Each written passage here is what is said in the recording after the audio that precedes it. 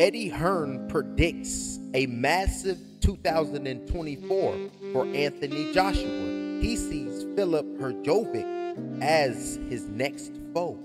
Eddie Hearn, promoter of former two-time heavyweight champion Anthony Joshua, believes the British star has fully rebuilt himself. At the start of 2023, Joshua was looking to bounce back after suffering back-to-back defeats at the hands of unified champion Alexander Usyk. In April, Joshua returned to the ring and picked up a 12-round unanimous decision over Jermaine Franklin. It was Joshua's first bout with trainer Derek James. Joshua then came back in August with a one-punch knockout of late replacement Robert Herlanius.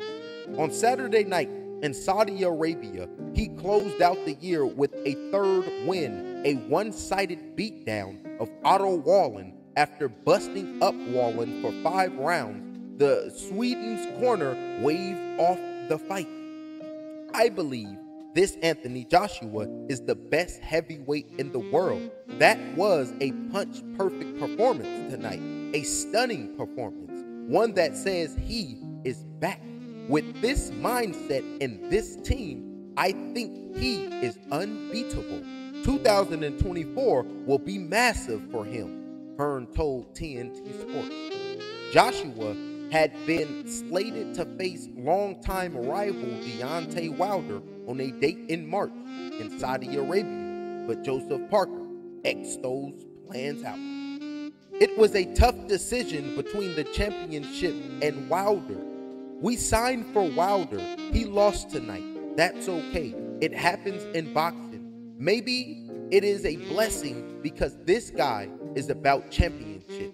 He wants to become a 3-time heavyweight world champion. It will be Filip against AJ for the world title, Hearn said.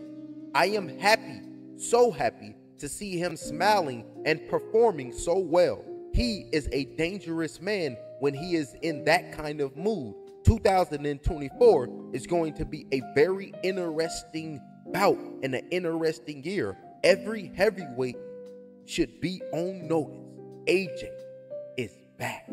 Let me know in the comment section what y'all think about Hearn saying this Anthony Joshua is the greatest he's ever seen. In 2024, it will be a showdown. Anthony Joshua versus Filip Hrgovic.